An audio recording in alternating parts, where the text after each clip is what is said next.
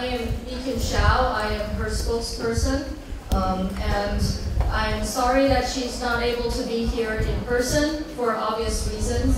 She is out campaigning and maximizing every minute we have to win the election.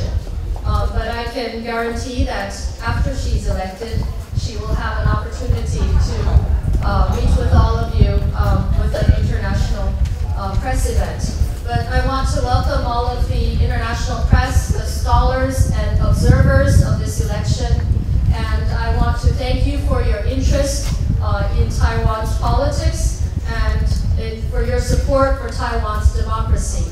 And it's only the 5th election that we have had in our history. Taiwan is a young democracy, and it's important for us that the international community continues to express its interest in our democratic development. I will start by giving you a brief introduction of the themes of our campaign, and we will also show you some quick short videos of some of the pictures and video footings of some campaign activities, and then I would be happy to answer any questions that you may have. I will conduct this press conference in English. If there are Japanese speakers, members of the Japanese press, I have a colleague,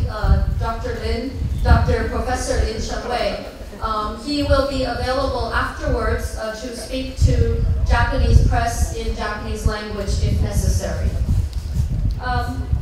First, I will briefly go over, I will introduce to you the major issues involved in this campaign. The theme that we have presented is fairness and justice, or 公平正义. And we are focusing on fair economic opportunities and social justice.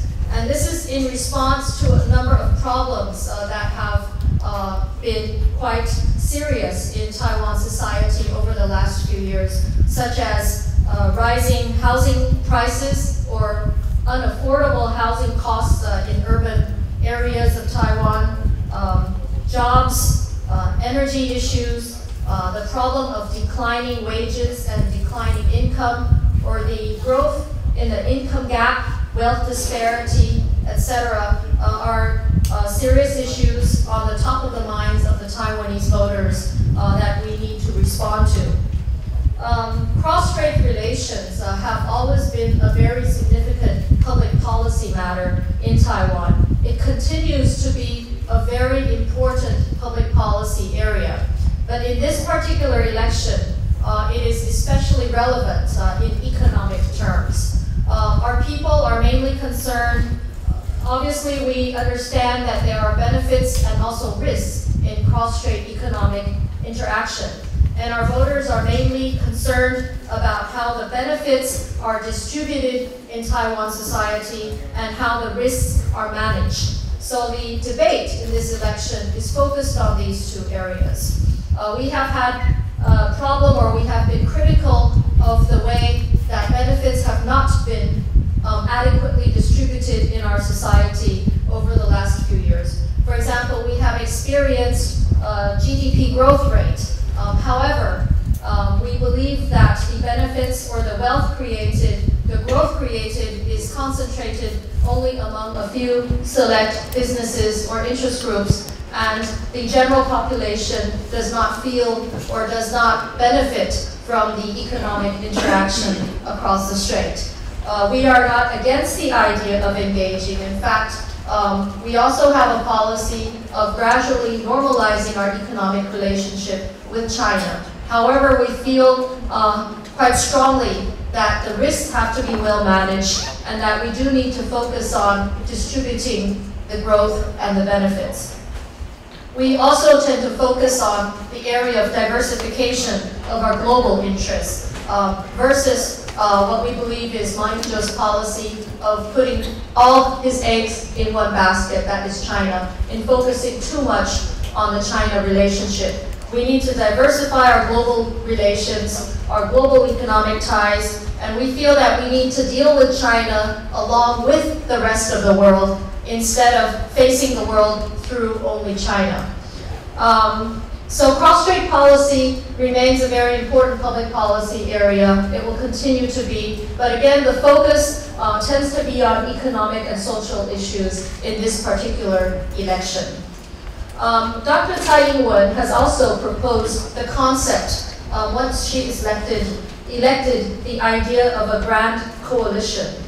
This is unprecedented in Taiwan politics. After all, we are a young democracy. We have not had a precedent or the practice of coalition politics in the past. However, in recent years, political divisions have deepened in Taiwan. Partisan politics are very serious to the extent that it consumes a lot of political energy that could be otherwise used for good governance and public policy. So the idea to deal with a grand coalition deals with power sharing between the major political forces in Taiwan. It is a means to overcome a divided society with a lot of internal confrontation. It's a consensus-building process, and it's also aimed to deal with the problem of the winner-takes-all situation that has happened in the previous election. This campaign is very much policy-oriented, at least our campaign tends to be very much policy-oriented, although what happens in many elections around the world, mudslinging or personal attacks have unfortunately been made against Tsai Ing-wen. But we are nevertheless confident that we will continue with a very positive, policy-oriented campaign as we move into the last phase. In addition to the slogan, 公平正义, or fairness and justice, which has been a main theme of this campaign, we've also emphasized another very important slogan on all of our posters and flags and banners, and that is 台湾第一女总统, or the first woman president of Taiwan. We are emphasizing this as a historical step for progress in our society. The fact that we have nominated the first ever woman presidential candidate, and we may well produce the first woman president of Taiwan. This is something that we are also emphasizing in this particular campaign. Another unexpected evolution that has certainly been a very important part of our campaign has been the piggy bank campaign. And this started a few months ago when a grandfather brought his 3 little triplet grandchildren to try to make a political donation of 3 little piggy banks to Dr. Tsai. And since, according to Taiwan law, it is not legal for non-voters to make political donations, our government immediately announced a possible punishment of these 3 little kids and investigation on their alleged illegal donation. Of course, we did not accept the donation of the 3 little kids. We returned the piggy banks, but the fact of government possible intervention actually generated a backlash. And so many of our supporters started to campaign on piggy banks, and everybody started to bring in their little piggies to the campaign in small donations. And this evolved into a mass campaign. By the deadline last week for accepting piggy banks, we received over 143,000 individual little piggies.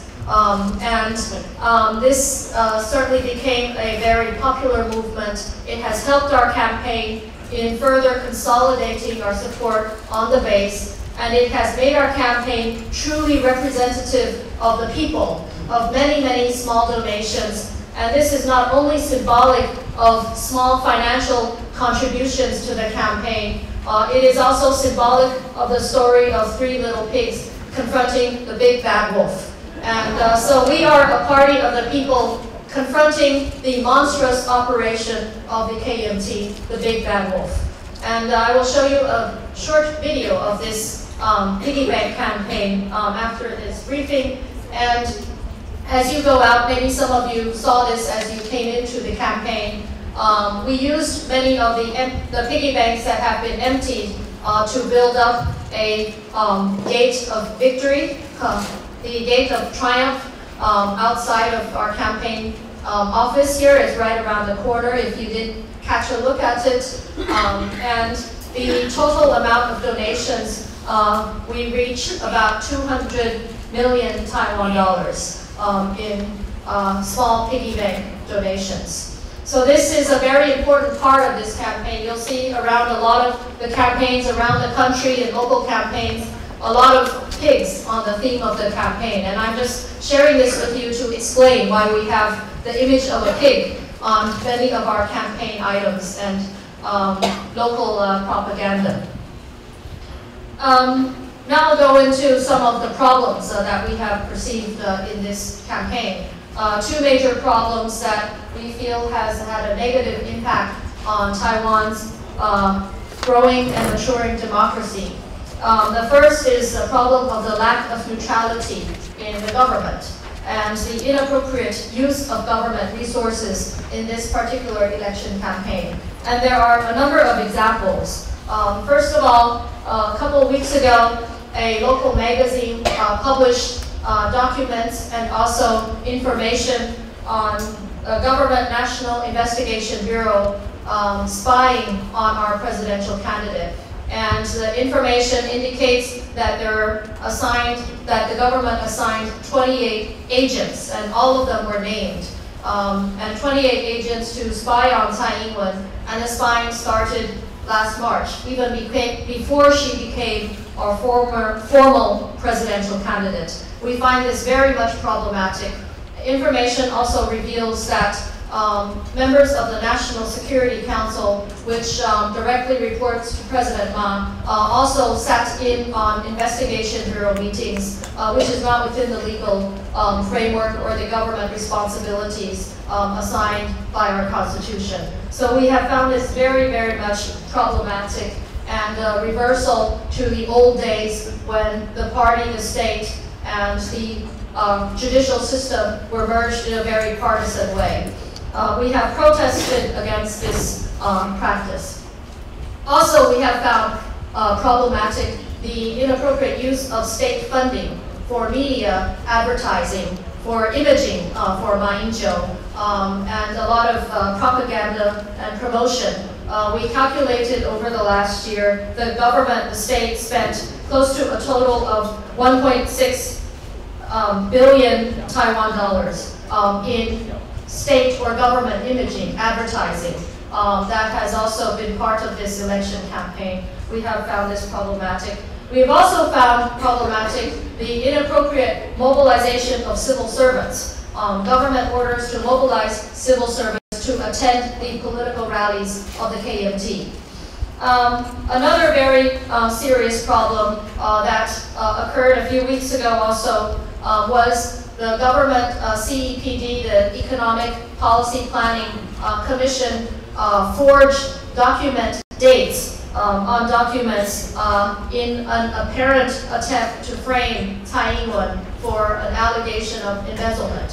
And the government official later admitted to forging a date on documents that fortunately we also had copies of, the original copies.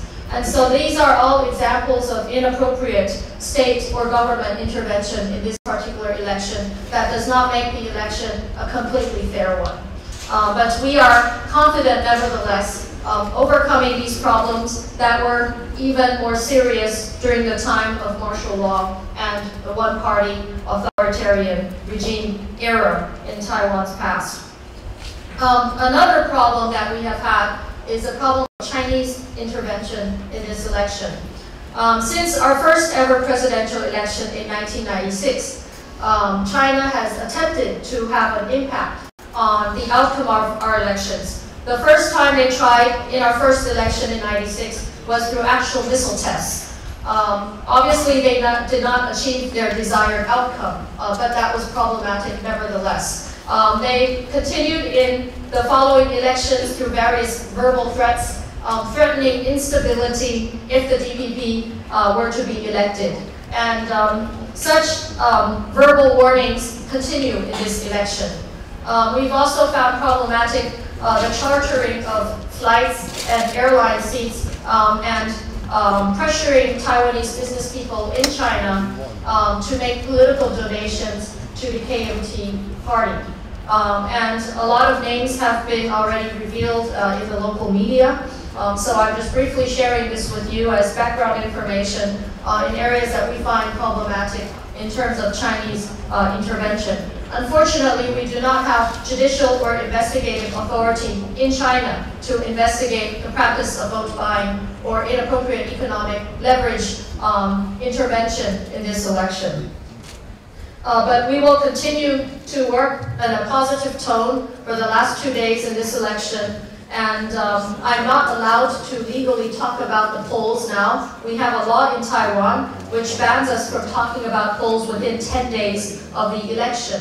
But I think most of the people in our society know that this will be a very close race, and we are working hard to win this election.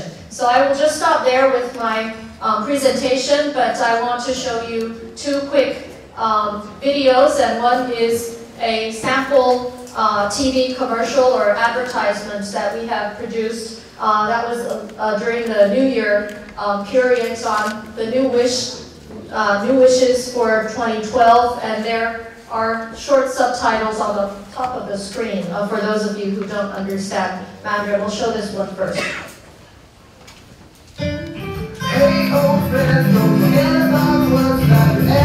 新的一年，你有什么愿望？或许你希望受益，或许你希望他能有个家，能加薪给妈妈一个大红包，能找到工作，能买得起房子，能有个好收成，或者你希望不再有得罪量。这些愿望都要我们一起努力才能实现。2012，我们一起实现。And the next one we are showing is a short video on the piggies that have appeared in this election campaign. And I just forgot to mention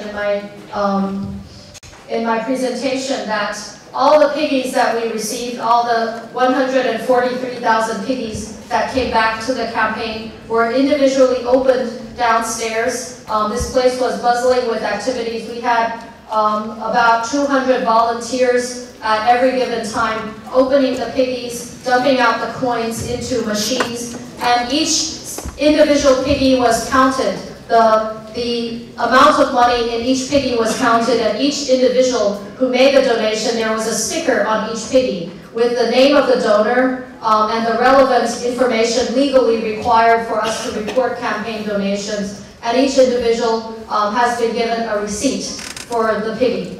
And this is a video of the piggy campaign.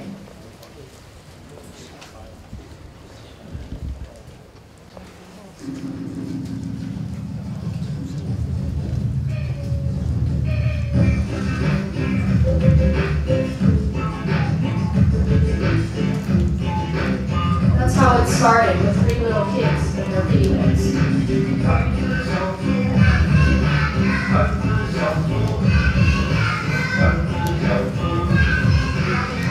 You'll see the piggies coming in all kinds of variations and creative forms.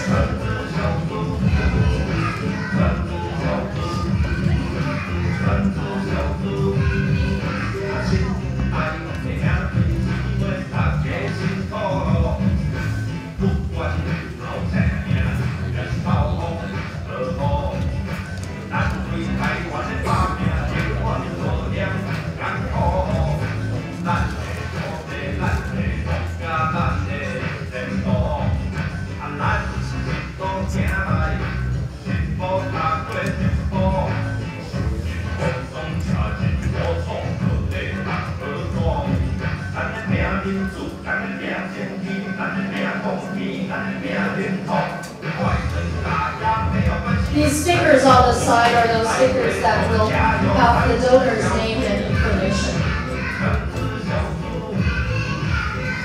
These are Robin Hood piggies.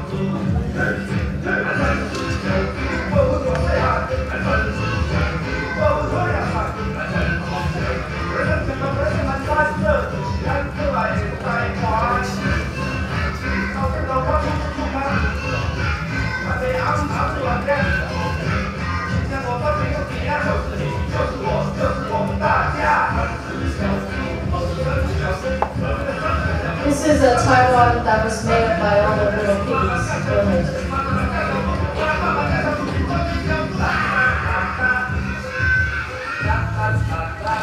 And all the trucks coming in from around the country delivering the piggies to the headquarters.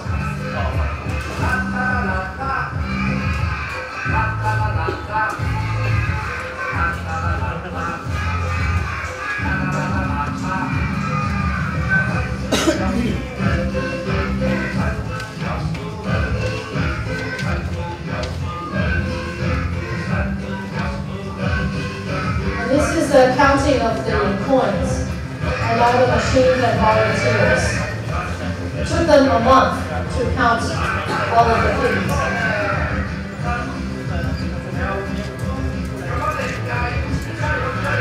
And this is how they came in from all of the local areas in little baskets. Okay. All right, that's a brief imaging of the Piggy campaign, which is very unique in this election, and that hasn't happened in probably any other country around the world, and also unique for Taiwan. But it's been a very important part of this campaign. Each piggy represents not only a small donation, but a lot of emotions and hopes and expectations of Tsai Ing-wen.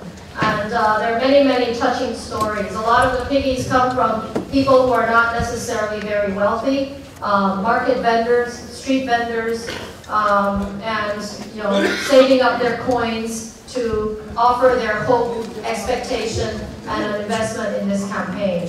And so each piggy for us represents a heavy responsibility that we must respond to if given the opportunity to govern again.